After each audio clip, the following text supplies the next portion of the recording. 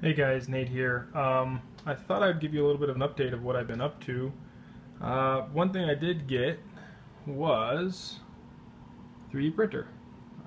It's a great little 3D printer.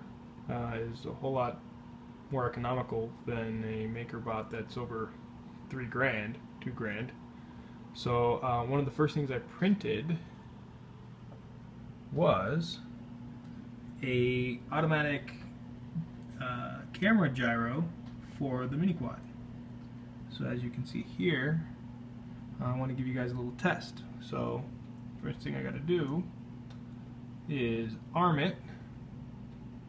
It only works when they're spinning, but if you look here,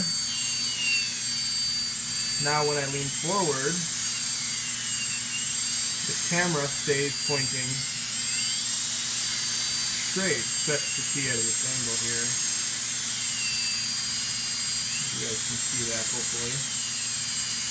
So I still have a little bit of wiring.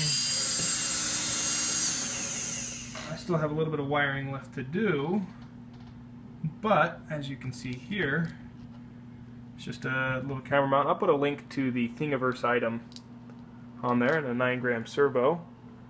It's just wired in, and hopefully we'll have a lot more videos. I have no idea how this flies. It might fly very poorly, but I'd give it a shot.